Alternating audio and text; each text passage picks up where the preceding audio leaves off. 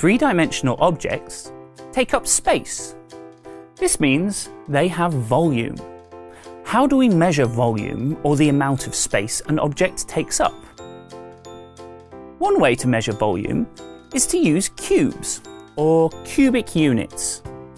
Like other measurements, the units have to be the same with no gaps or overlaps. Connecting cubes fit perfectly together with no gaps or overlaps.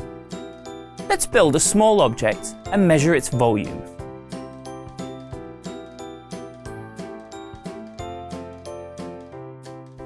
It took 12 cubes to build this giraffe. That means the volume of this giraffe is 12 cubic units. What is the volume of this rectangular prism? We can count the cubes. 4, 8, 12. This prism has a volume of 12 cubes or cubic units. Wait a second! The volume of this giraffe and the volume of this prism are 12 cubic units. That's interesting. Objects that are different shapes can have the same volume.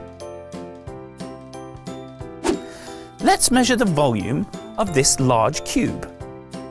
Notice that it has 3 layers of connecting cubes.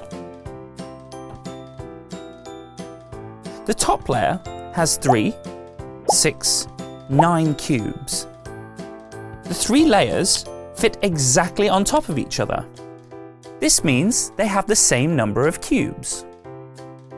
9 cubes in each layer means that there are 9, 18, 27 cubes in all.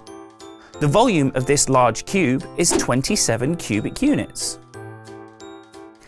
Do you think the volume changes if we change the shape of this cube into, say, a big giraffe? We would still have the same number of connecting cubes, so the volume will remain the same.